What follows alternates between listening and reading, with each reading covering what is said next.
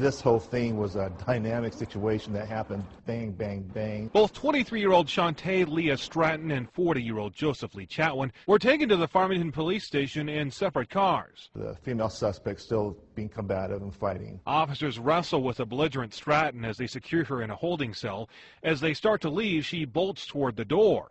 As one officer is dealing with her, the altercation with the female allowed him the perfect opportunity. Chatwin was working on his escape. There's not a lot of room in the back of a police car, less than you see here. Still, police say Chatwin was able to lay down, get his cuffs in front of him, and kick the window open. Kicks out the window, dives out the car. Seconds later, he runs off. It takes officers about a minute to realize what's happened. Then, when they're scrambling to set up a perimeter, Stratton starts working on the door inside. She can be seen taking something from inside her shirt. We don't know if she was pulling something out of there to help with the mechanism. Whatever she used, she was able to open that door. And back outside, she can be seen running out the garage, right past an officer.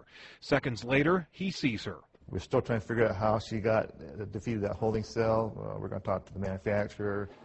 Farmington Lieutenant Parrish Schneider says both suspects were determined and skilled. These escapes were very unusual. Still, it's sure to prompt some adjustments and corrections. We'll probably change our procedures on how we handle unattended prisoners in the back of our patrol cars.